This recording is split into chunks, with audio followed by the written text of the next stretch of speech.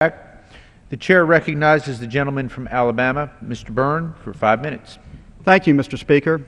I rise today in this House on Ash Wednesday to talk about a problem that should be heavy on the hearts of everyone in this body and around the nation, and that is the persecution of Christians around the world. Millions of Christians will start their Lenten period of fasting and penitence today, and over the next several weeks will act out their faith, leading up to Holy Week, when we remember the death, crucifixion of Jesus, and then the feast of Easter, his resurrection. Sadly, in too many parts of the world, Christians will not be allowed to openly profess their faith and act out the things that for centuries Christians have been able to do. This chart on my left, which is prepared by the Pew Research Center, shows that around the world there is religious persecution, but it is particularly bad in Asia and sadly in the Middle East, the very part of the world where Jesus came from.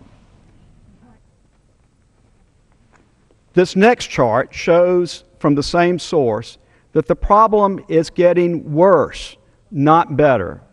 And sadly, we're saying that the perpetrators are now more frequently governments than private individuals in these countries. And the bottom part of this chart tells us the saddest news of all.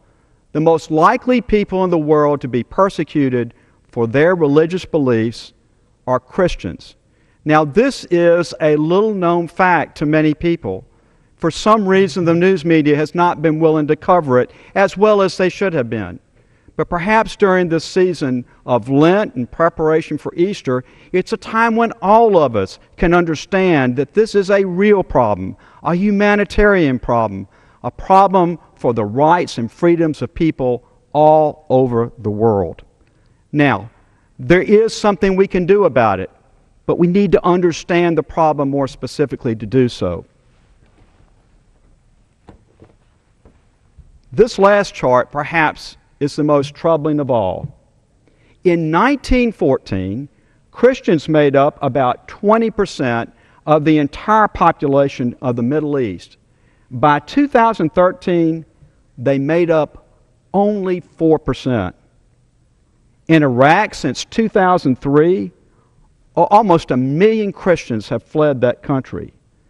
Since the troubles began in Syria in 2011, 500,000 Christians have fled. And in Egypt, since the troubles there in 2011, 100,000 Coptic Christians have left that country. Now, if you look at what's happening in Iraq and Egypt, that should be of particular concern to us because we will send this year to each of those two countries in aid over $1 billion, taxpayer money that has been brought to our government and that we send to those countries from the people of the United States of America. I believe that we should exercise a different foreign policy. Not only should we state that we're going to stand up for the protection of religious minorities around the world that are persecuted, but in countries like Iraq and like Egypt, where we send hundreds of millions of dollars in aid, we should demand it. And we should demand it not just because we are a country in which the majority of the people are Christian, because it is the right thing to do, and we have historically done that as a nation.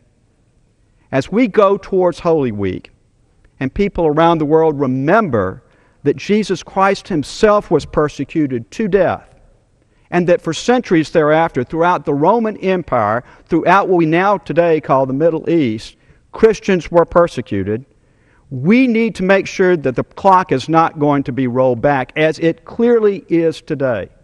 And the United States of America, our President, our Secretary of State, this body, the entire Congress, and the American people should do what we have traditionally done, and that is to stand up for the rights of people around the world. And in this particular context, that means standing up for Christians who are being persecuted and killed merely because of their beliefs. Thank you, Mr. Speaker. I yield back.